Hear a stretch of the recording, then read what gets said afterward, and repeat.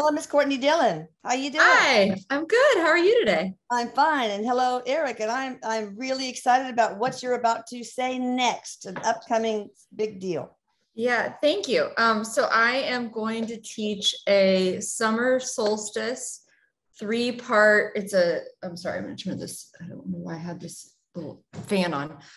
Three-part solstice class, and it's going to start on June 14th.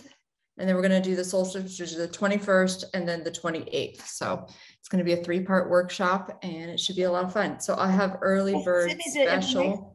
Yeah. Yes, I'll send it to you. And then I have the early bird special this entire week. So I think so sign up. I hope everybody can join. Yes, do. Erik says so. All right. So we are going to, we're going to interview Meatloaf. He's here. Erik's. Oh, good. Erik's bringing him. He says, "Hi, Mom." He says, "Hi, I love you." He hopes you are well. He wants you to rest. Yeah. Yeah. I think this getting COVID pneumonia was probably what was meant to do, make me stop in my tracks. He's not disagreeing with that. Yeah. He wants you to rest. Okay. Takes an oncoming train to stop me. All right. But Meatloaf is walking in. Tell me, thank you so much, Meatloaf. I'm actually a big fan. Bat Out of Hell. I mean, I just love that song. Rocky Horror Picture Show. I mean, I used to be part of one of those cults that would go to the River Oaks Theater or Alabama Theater and do a raincoats and the lights and play along with all the songs. And, you know, when I was in college, basically, it was fun. Yeah. So. He's wearing, so when I see him, I can see a picture of him. He's wearing like a dark black suit. So he's tall. He's a big guy. So cool. He says he's a little shy, actually, which I didn't know, but he's kind of a little shy. I am. Yeah. Too. But he says that he is happy to talk to you, and he says thank you for having me, Lisa. Well, I'm so grateful. So I'm just going to go through the list of community generated questions, if you don't mind. Mm-hmm. He says he always gets a little nervous with interviews, but he'll do his best. Oh, well, I know you'll do fine. It's, you know, you're among friends and family, okay? And fans. All right, Mr. Meatloaf, what was your sole purpose in this past life?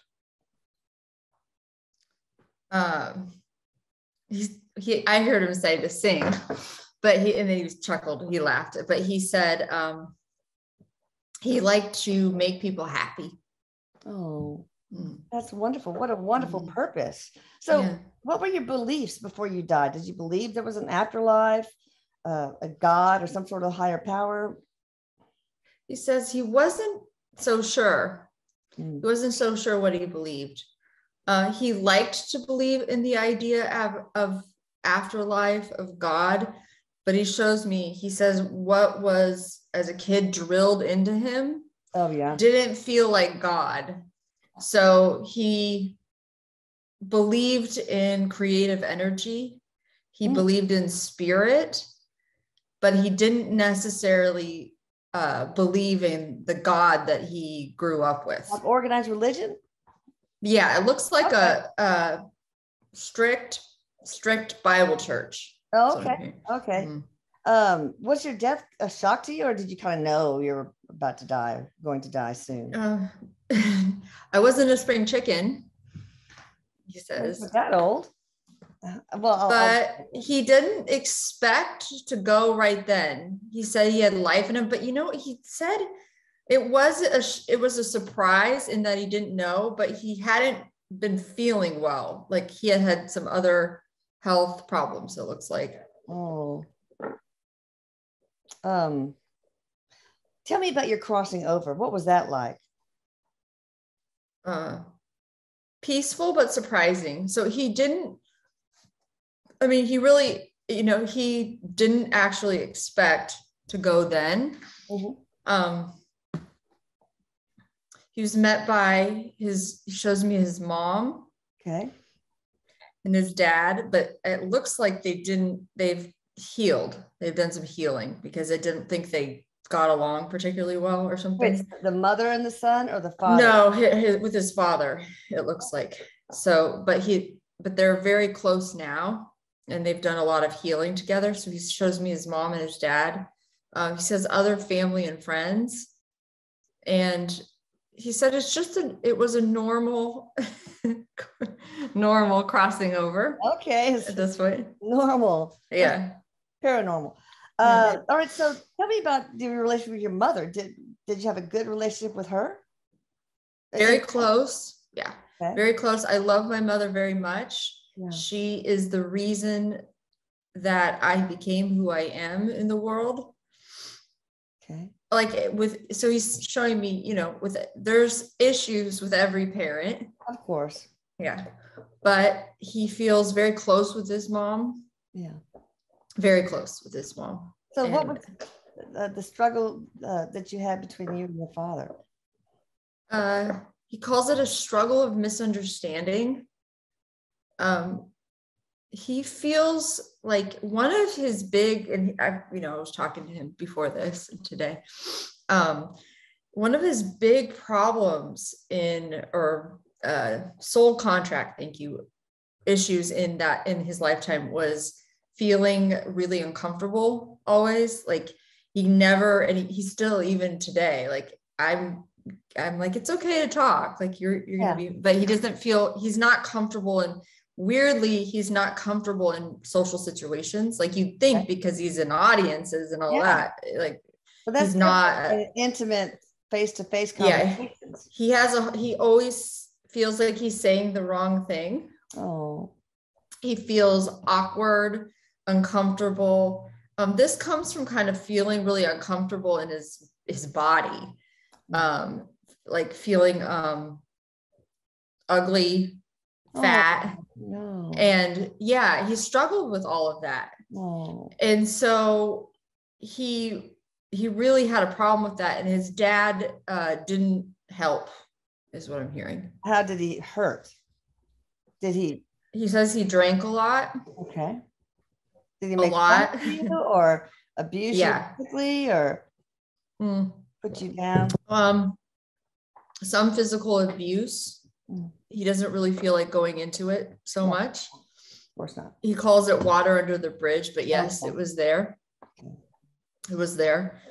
A lot of talking down, belittling, and emotional abuse. So what about when you became famous and my father saw me through a certain lens, and this lens was painful to me. It was something I worked to overcome throughout my life, but I didn't feel like I could get ever out from under his shadow. Oh.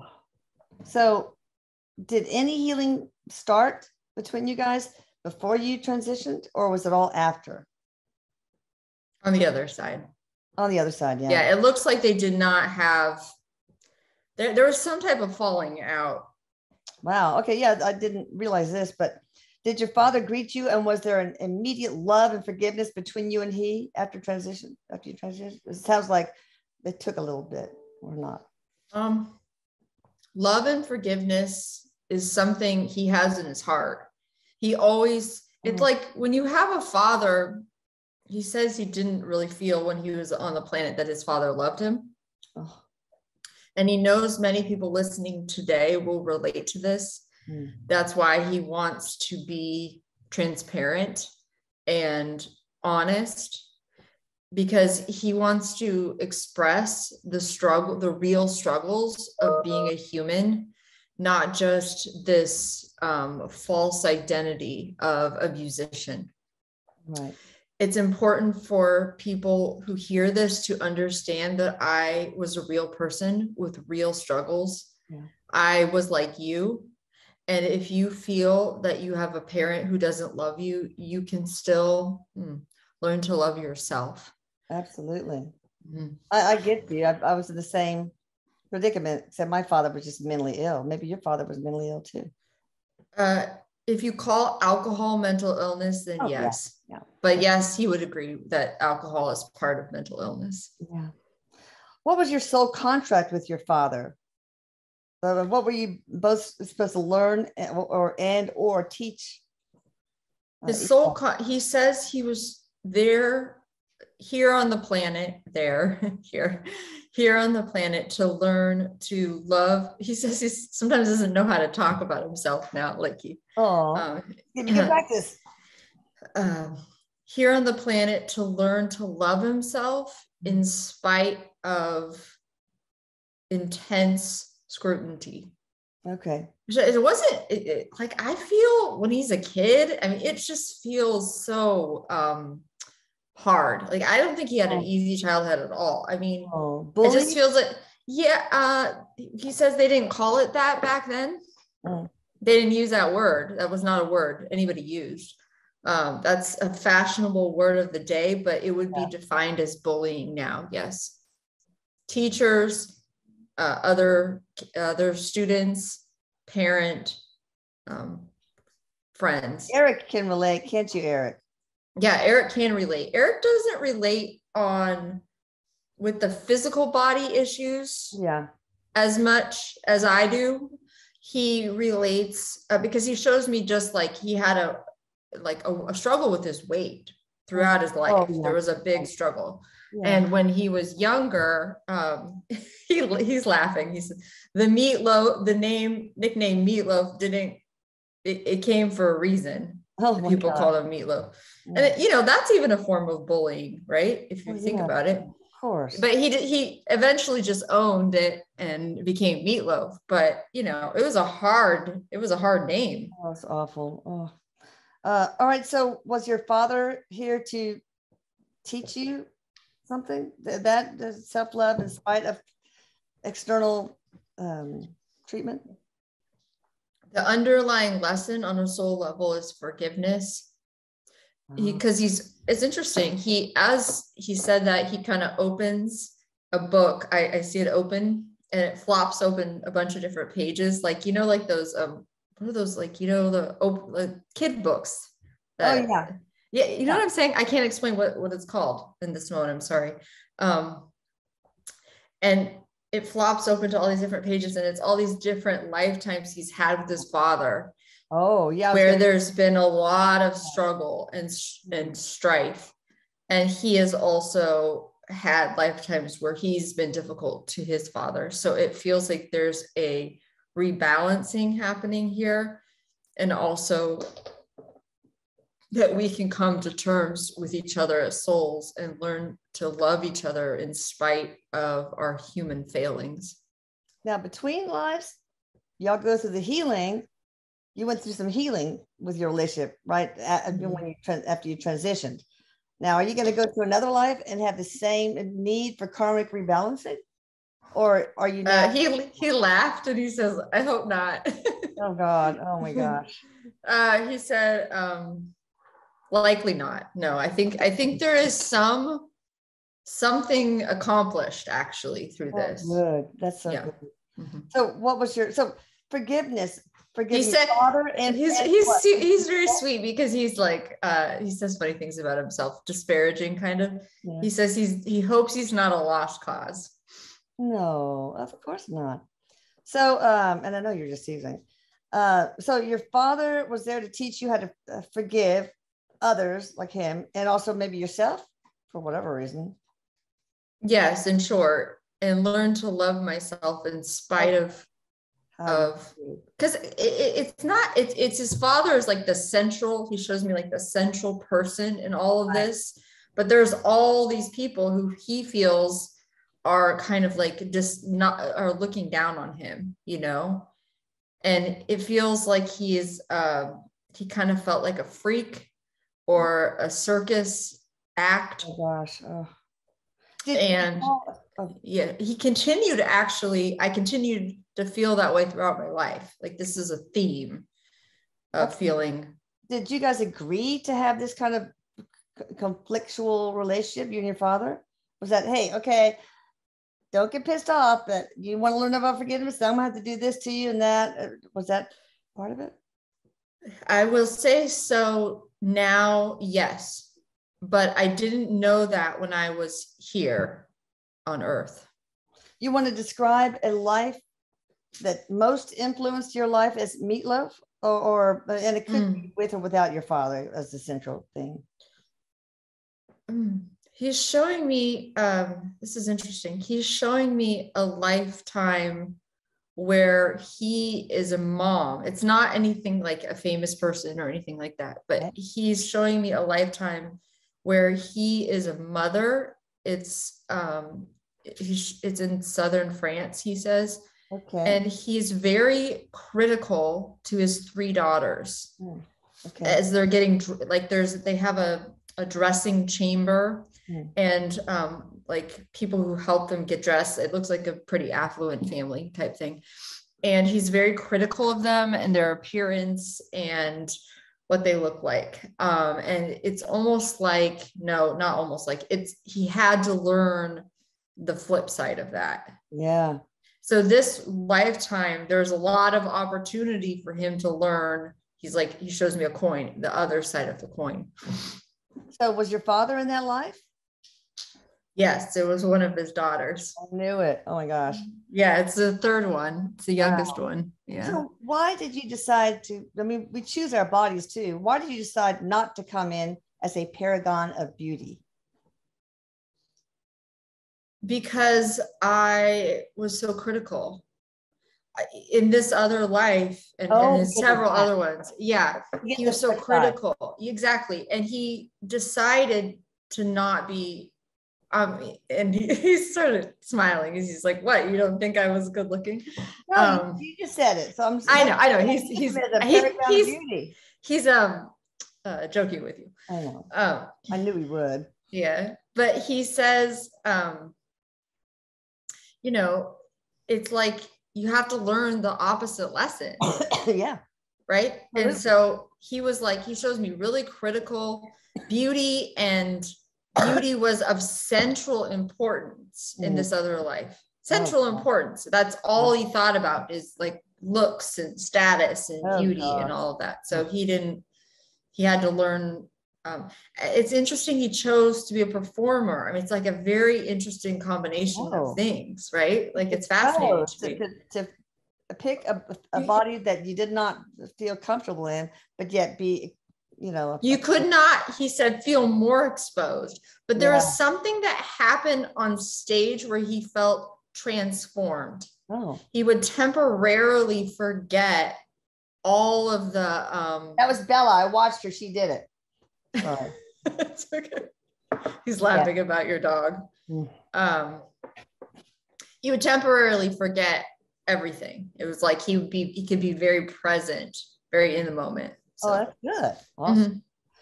So what are you doing now that you left planet Earth? Are you still singing, performing, or are you just kind of like sitting in the lazy boy, just relaxing for a while? He's, as you said, that Erik pulled up the side of the lazy boy, the arm. Yeah, right. The little and flipped back. And he has his drink right there. That's what Erik's doing. Yeah. No, he's been busy. He's a performer. He is an artist. He's a singer. So he likes to continue this in other realms. And have you been a performer or a singer in many of your lifetimes? Several, yes. He also does this thing, this is interesting, where he's helped a couple of people with their desire to be performers, especially people who have had like really difficult struggles in their childhoods. Or you say you do that from your side where you are now, or you did while you were alive? No, from now. Yeah. So you can, it seems like if you are a struggling performer, you might be able to ask Meatloaf for a little help. Do you get to jam with other famous musicians on the other side? If so, can you name a few? He likes Van Morrison. Okay. And he actually, he shows me Van Morrison, Janis Joplin. Oh yeah. And he shows me a picture of Jimi Hendrix, and he likes he's self-deprecating. He's not of that caliber, but they'll let me sit with them. Oh, what about Erik? Are you going to jam with Meatloaf? You can learn some new licks. Yeah, Erik said they have been the last couple of days. So. Oh my gosh, that's awesome. Yeah. Mm-hmm. Who was the person in life that you would have liked to perform with the most? I had to think about this one. He would say any of the people he just named. Oh, okay. Mm-hmm.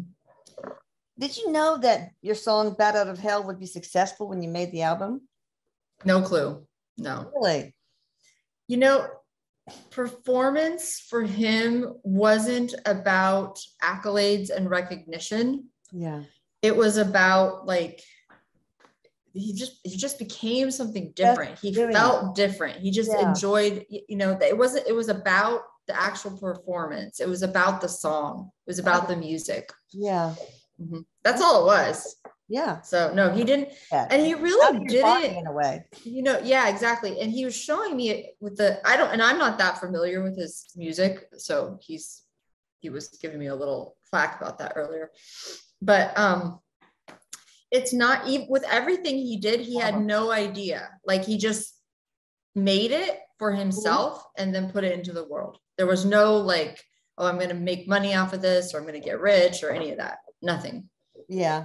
Oopsie. I'm just saying, I'm pretty sure I have his albums on my iPhone. She's a big fan. Oh yeah, I am. Oh, I'll do anything for you. I love that song too. Okay. She said that's one of his better songs. I really like it. Yeah. In reference to the first time you heard Paradise by the Dashboard Lights on the radio, how did you react? And I've got that song too. It's out of his Bat Out of Hell. He shows me a picture of you, like a younger version of you, like a long time younger. What? He's very young, very beautiful. He said it was like exciting, but also strangely uncomfortable, because if you're a very private person and you hear yourself on the radio, it can be like millions are listening. You're just like, oh my gosh, much in the same way that, you know, he's talking about, I guess, us putting this out. Like we might have a moment where we're like, oh my gosh, there's a million people watching this. You know? I don't even think about it anymore. But you used to, he says. Oh yeah, of course. Yeah, exactly. How did you feel about being in the Rocky Horror Picture Show movie? It says it was a lot of fun. It was right up his alley. Oh, that's great. You were awesome in it too. He says he actually is, you know, he doesn't like say very often that he did a good job at something, but he thinks he did a pretty good job in that. Like yeah. So absolutely. Now, what made you pick the name Meatloaf? I mean, we talked a little bit about it, but is there a particular, more detailed story behind that? Yeah, it comes from his father. Yeah, this is like super painful. My father called us all scum of the earth. We were like 6, 7, 8 years old on. It was crazy. So, I get it. Yeah, it comes from his father, and it looks like a name assigned to him at pretty, like, I think birth, right after he was born. Oh, because he says that he's like a big he's a big baby. Yeah. And red, like ruddy. He shows me ruddy cheeks and very red, like a big hunk of meat. So and then I think it stuck. It started there and it stuck. And kids in school called him Meatloaf. You know, everybody called him Meatloaf. How'd your mother feel about that? It was just his name. Okay. Tell us about the relationship with Norwegian singer Marion Raven. I didn't know about that. It feels like there's a romantic connection here. Okay. Of some sort. I'm trying to understand it because I don't understand totally. That's all he's going to say. Okay. Private. How was it working with the Spice Girls in Spice World? I didn't know you did that. He's laughing. It was an experience. He said they're all very nice people. He does not fit in with the Spice Girls at all. Okay, yeah, I cannot imagine. Did they love you? But they were all very nice to him. Very nice. Yeah, exactly. He really enjoyed the Spice Girls and still does. Felt they were actually very nice people, very down to earth, but it was just sort of like a little awkward, I think. Yeah, it was quite as you can imagine. Yes. Genres and everything. All right, so your first spouse, you were married to Leslie Adlai, 1979 to 2001. That's quite some time. Mm-hmm. What happened? He has kids with her, it looks like. So he doesn't want to speak ill of her at all. Okay, all right. He feels like he's very respectful of people. He feels like there were differences in their marriage, personal differences in their marriage, and some things were his doing. But out of the respect of my children, I do not want to speak ill of their mother. 1979. And he has a lot of love in his heart for her. There must have been some good in that relationship. A lot of good, a lot of love and beautiful children, a beautiful life. Maybe the contract when you was up and it was time to move on. Yeah, he has no regrets about it. Okay. Yeah, he doesn't like to speak ill of people. No, what about Deborah Gillespie? Married 2007 to 2022, I guess maybe up to the point of your death. They were together, it looks like, when he crossed over. It looks like, so he has beautiful memories of his wife. Okay. And she continues to grieve. He wants to say to her that he loves her very much, and that because she's very grounding and very positive, and she's not like Hollywood. She's very like a normal, kind person. So that's nice. He misses her very much. Yeah. He's around her though. I think she feels him. I think she really has a sense that he's around her a lot. So.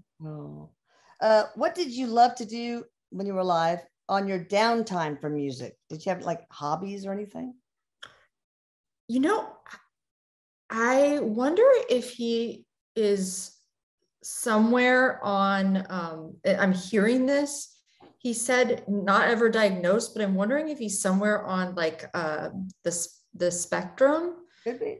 It could be, because he says like he really didn't like social interaction that much. Yeah.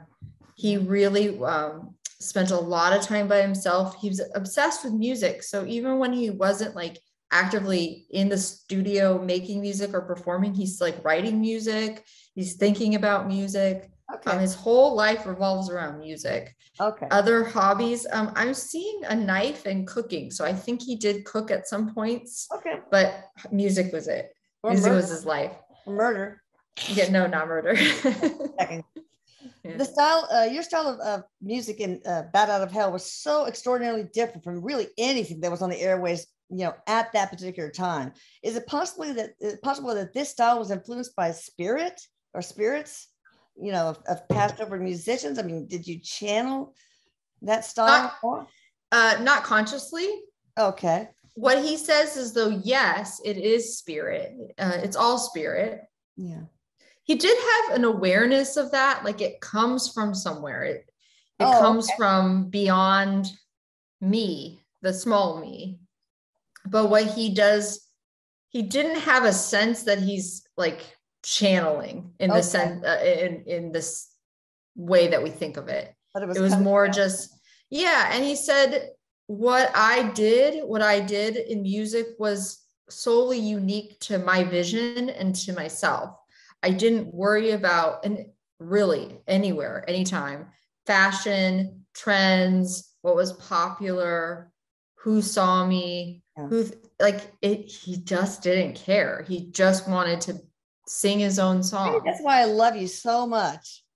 Because he marches, to his own drum. He keeps saying, I just wanted to sing my own song, like in his way. Good. Who do you think on the other side in spirit probably channeled some stuff to you music wise?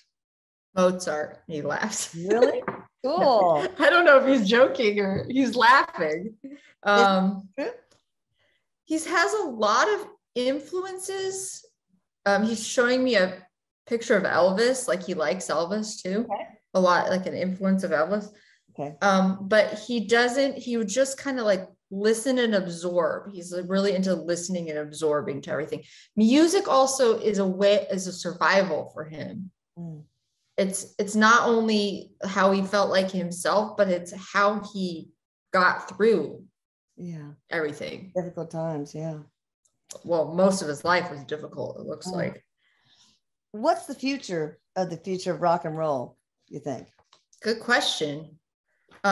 He thinks there needs to be a return to a like more traditional beat or a meter in song, because it's kind of like he appreciates certain artists right now.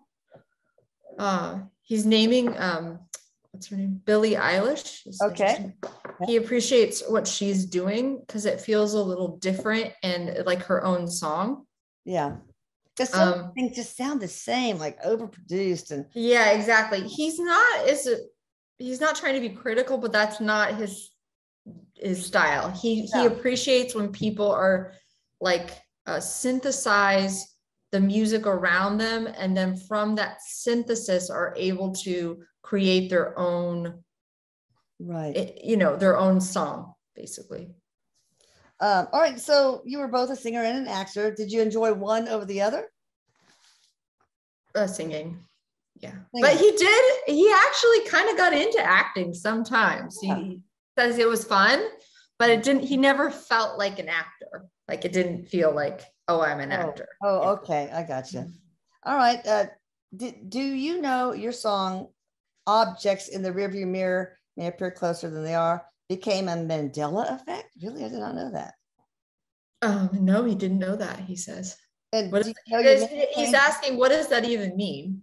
Well, like, there's two different realities where the Berenstain Bears books, but there's Berenstain Bears books. And in one reality, your name is Meat Space Loaf, and another reality is Meatloaf. The Mandela effect is pretty much that. I don't know what the two different realities of the song was, whether it was the song lyrics or the title with the Mandela effect. Y'all can look it up. He doesn't know about that. Okay. Yeah. Would you really do anything for love, according to as you sing in that song? No, it depends. He says he would do a lot for love. Yeah. And when you have felt unloved a good deal of your life, that's where that comes from. In the end, do you really feel like you were loved? Yes. By his wife, by his children. Yes. Did you end up feeling love for yourself? No. He struggled with that to the end. Yeah. He felt more acceptance of himself. He felt better in some ways, but love, I'm still learning that. Yeah, well, I think most of us are. What was your childhood like in this life compared to some other lives? I think we've covered that, unless you want to add anything to it. No, you got a sense of my childhood. Mm-hmm. What would you say was your biggest accomplishment on earth? Being a good father. Oh, wow. I thought it would be singing. That's awesome. Mm-hmm. But what was your biggest regret this lifetime? Sometimes he says that I didn't know how to stand up for myself. Oh, okay. This person says, I saw a TikTok where you're going in for surgery shortly before you passed. Did you know then that you were going to die? A pretty good sense of it. But he wasn't like, he thought it was a possibility because he's really sick. I mean, very, very sick. It looks like. With what? COVID. Oh, okay. COVID. Yeah. Uh-huh. I've got that now. He says, you're not on your way out. Erik agrees, but you need to take care of yourself. Yes, sir. Okay. But he had underlying health problems. So that's part of what's going on. Like what? High blood pressure, diabetes? He has high blood pressure. He has something with his lungs, some lung damage. I think he might have been a smoker at some point. Yeah. I'm seeing the smoke. Yeah. Okay. Yeah. Yeah. Okay. So, but it wasn't like diagnosed really, but he had damaged his lungs a great deal, he says, actually. Oh, okay. So there are problems there. Did you ever have problems with drugs or alcohol? Yes. Yeah. What was your drug of choice? Alcohol, looks like. Okay. Did you ever do like things like heroin, cocaine? Or if you don't want to, that's fine too. He dabbled in drugs. He didn't get into heroin, it looks like, which he says, thank God. Yeah. But he did, well, more than dabble in some drugs. I think he doesn't really want to go into all of that so much, but he did. Like most musicians, sometimes they self-medicate, sometimes it's for creative, inspiration, etc. He thinks that's a load of hogwash, the Creed drugs for Creed. Yeah, but that's what they think sometimes. Yes, he will agree. All right, like many musicians and celebrities, did the elite try to own you, or did they? Like record label execs? A little bit. It looks like he doesn't want to get into specifics, but he will say that this is what he's referring to when he wishes he had known how to, because there was one lesson around learning how to stand up for himself, and he didn't, because of his difficulty with communication. I mean, he really was socially awkward. It was hard. It's hard for him to talk now, if you can believe it. A great job. You really are. So did they screw you over financially, or did they try to bend your creative, it's like a more like taking of money and telling him, well, both, I think, is the answer there, because they were telling him what to do and he didn't appreciate that. That said, he also made some poor financial decisions. So it was like a kind of a combination of things. Yeah. How did you feel about the state the world is in now? And are you very happy that you exited at this time? He has some concerns about the state of the world. He's not going to sugarcoat it. He feels that we as humans need to generally get our act together and learn to be more kind, respectful to the planet, and loving to one another. He's in that category. He says he's not putting himself on a pedestal or thinking he's better. A loving, kind person. I would agree with that on the most part. Yeah, that's awesome. What's the thing you miss the most from being on Earth? His children. Okay, children. What about other things besides relationships? He was showing me, he was making a joke, and he said, he showed me a pan of meatloaf. He was just making a joke. Meatloaf? I love homemade meatloaf. He doesn't, you know what's so funny is he didn't even, like, people would get offended about his name, they would find it offensive. And he wanted to always tell people, like, it was like a nickname. It wasn't, he didn't come up with this or anything. Okay, right. What does he miss? He shows me like sitting under a tree and just feeling like the wind under a tree, like touching your hand to grass, like very simple things, but being in that world like that, it feels less tangible where he is. Yeah, you can still do it, but it's less tangible. And Erik shows me, like, it's like eating. They miss, I mean, they can pretend, I guess we could say, but it's not the same. No. Mm-hmm. Wow. Interesting. All right. So this person says, I study numerology and found out that Meatloaf, your numerology, according to your birth date, is very similar to Erik's numerology. Same numbers. They did not know that. Differently. It seems to indicate as well that you went through a walk-in process, maybe around 18. Could you please let us know if this is correct? Like somebody walked in his body? Is that what he doesn't agree with that. Okay. And explain the connection between the walk-in and the angelic connection and or origins. Okay, so no. It also would be interesting to understand if all of this is correct. Well, it's not. So Erik, you're having a numerology that's similar to Meatloaf. Do you want to say anything about that? It's news to both of them. They're going to look into that further. Okay. They're both laughing. Okay. But they thank this person for figuring that out. Like, they're not making fun of them. No, it took a lot of effort, but he doesn't feel that there was a walk-in. Okay. Yeah. Favorite song of yours? Rear View Mirror. Really? Favorite song that is not yours?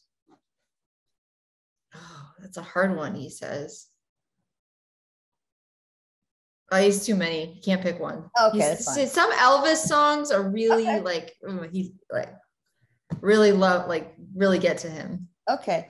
Mm-hmm. Is there a little known fact that's kind of fun and quirky about you that nobody knows or very few people know about?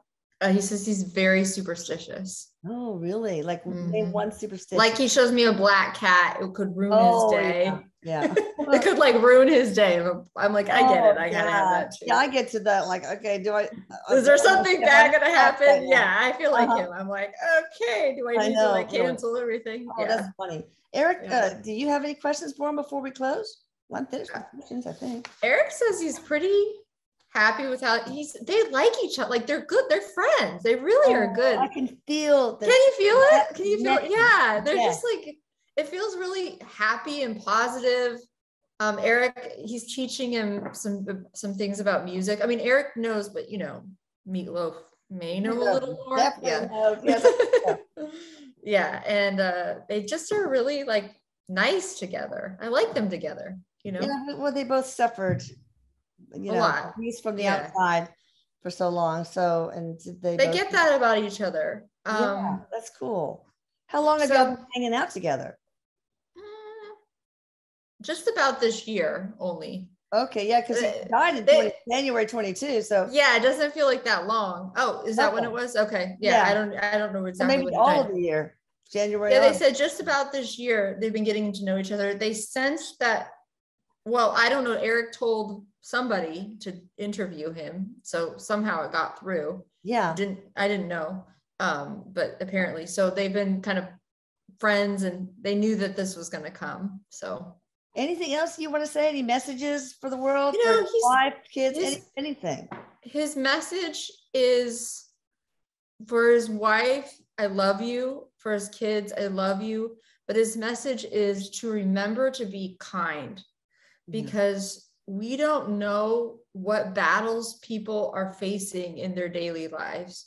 Yeah. We don't know how they feel about themselves, what kind of home they grew up in, how people speak to them. An act of kindness can change their life. Yeah. So that's his overwhelming message for today. So it's really nice. I like him a lot. He's a good guy. And remember to be kind to yourself too, right? Absolutely. All right. He's thanking you. He says thank you to me, because he was actually a little nervous about this, but he says we did a good job together. Courtney made you comfortable, huh? Yeah, I think he's a very lovely soul. So thank you. I knew you would be the perfect fit. Thank you, Erik. Thank you, Courtney.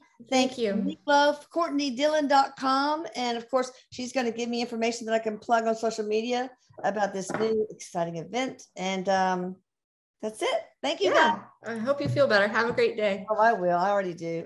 Hit the notification bell, please. Subscribe and share to. Have a good day, everybody. Fans.